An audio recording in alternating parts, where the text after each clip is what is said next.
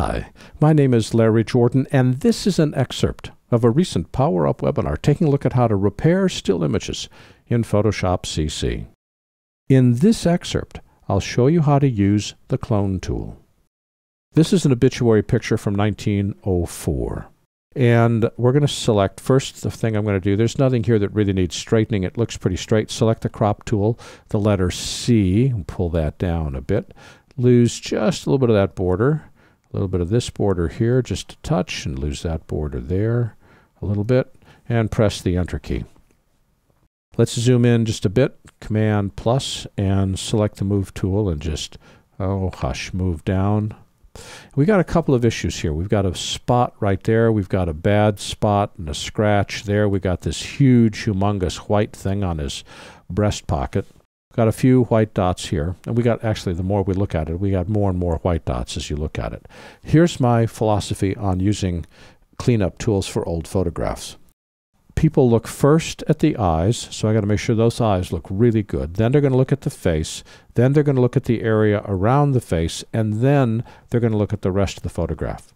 So I spend my time making the face look really good, making the area around the head look good, and making the rest of it look okay. I'll get rid of the big stuff, I'll get rid of this, but I'm not going to get rid of each one of those dots. It probably won't make compression, it probably won't make the final video, it's just in the noise level, so to speak. So I'll clean up here with much more care than I will clean up down here, and in all cases I'm using the clone tool. Select the clone tool, and let's change the size. We're going to make it smaller. The clone tool needs to be bigger than that which you're removing, but not so big that you're going to have a texture problem. And I'm going to make this a little bit softer, right about there. Okay, now, first thing I'm going to fix is this spot right here. Hold the Option key down and click on an element which is close to it with roughly the same grayscale. Option click. Then bring that over to here and just draw out. And notice that that spot is gone and the scratch is gone. Here, let's do the same thing up here. And we'll just click, spot's gone, spot's gone, spot's gone, spot's gone. I'm cleaning up right around the face. And now we've got all that garbage there is pretty well gone. Option, right there on the border, get rid of that. Let's zoom in a bit more. And we got a couple spots on the mustache we want to get rid of, and definitely these forehead spots. So again, I'm looking for grayscale, and the grayscale looks the best right above it. So I'm going to a little bit smaller. Okay, and probably right there, Option click, and just drag across, and those dots are gone. I'm looking for a grayscale value for the clone tool that has the same value, so you can't see he's been retouched. Same thing here. As long as I'm here, I'll just quickly get rid of those guys just by clicking on them.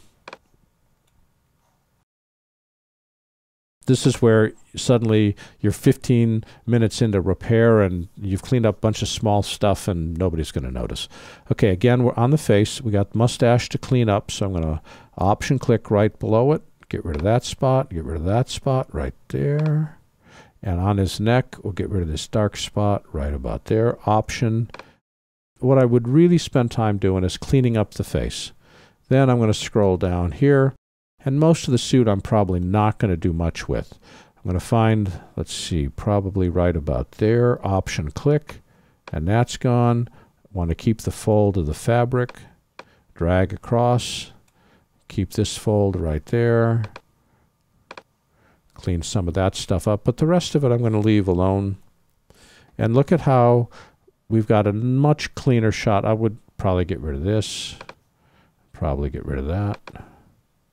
Okay, and maybe I'd get rid of the crease that's in his jacket, but pretty much I'd be stopping right about there. Focus on the eyes first, the face second, the area surrounding the face third, everywhere else fourth. That's the clone tool. This has been an excerpt of a recent Power Up webinar taking a look at how to repair still images inside Photoshop CC. For the complete version of this online training, please visit our store at larryjordan.biz/store and look for Webinar 150. By the way, membership is a great value. If you need to stretch your training dollars, a subscription membership to our video training library saves you money.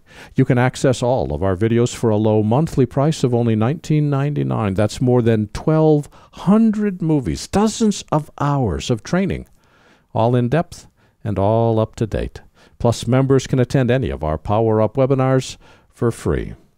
Our training covers Apple and Adobe software. We update it every week, and for more information, visit larryjordan.biz/subscriptions. And thanks.